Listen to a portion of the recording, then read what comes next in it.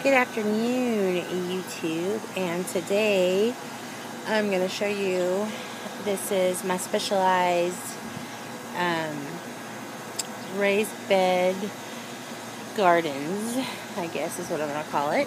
So in this bed back here, you see, this is going to be my purple garden.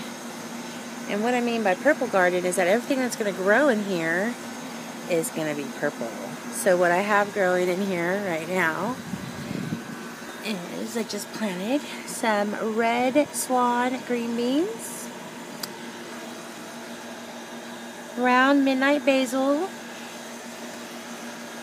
purple pod peas, purple dragon carrots, and a black pearl tomato. And as you can see, the peas are starting to pop up. And we have tomatoes. So this is the purple garden. And I'm really excited about it. Purple's my favorite color. So in this specialized bed right here, we have what I'm going to turn into my blueberry eventually, perennial.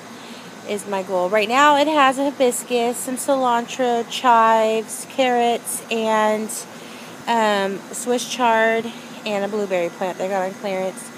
So I'm thinking, because in this raised bed the soil is perfect for the blueberries, so I'm thinking that I'll just get 2 more blueberries in here and then just plant little guys in there, you know, throughout the season. So this is going to be my eventual blueberry bed. And then in this bed right here is my heirloom only. Of course the purple bed has some heirlooms in it, but here we have this guy. I totally forgot if it's going to be Brandywine or if it's going to be red currant.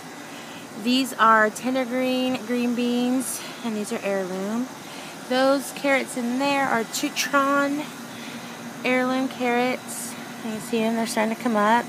And then that's Brandywine in there, tomato. This is a Brandywine tomato as well. So this is my specialized raised beds, is what I'm calling them. And so I'm really excited. This man built them for me, and he built the trellis too for me. So let's see how it does. I'm really excited. All right, thanks for watching. Please subscribe.